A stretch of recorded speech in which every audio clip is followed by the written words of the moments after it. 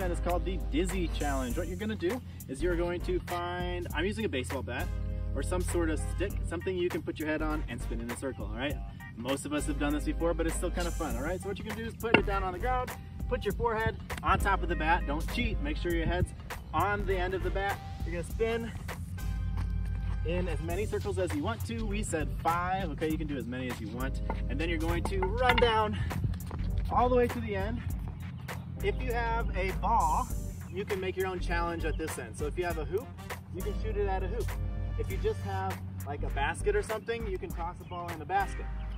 Make something up, make it fun for yourself, okay? But I had a basketball, so I took a shot with my basketball into the hoop. If you make it, great. Come back to the very end, see which person can get back to the start line first.